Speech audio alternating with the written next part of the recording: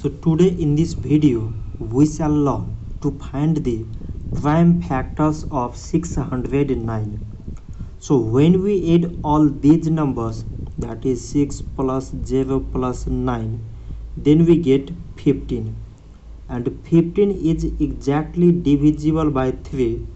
So these whole numbers are also divisible by 3. 3 times 2 means 6, 3 times 0, 0, 3 times 3 means 9.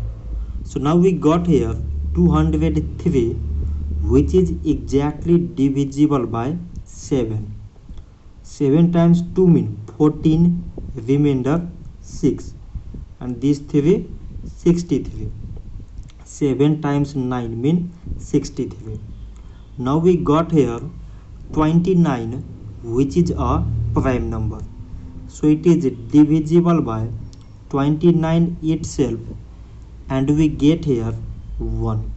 Therefore 609 is equal to, from this side we have 3 times 7 times 29, and from here we have 1.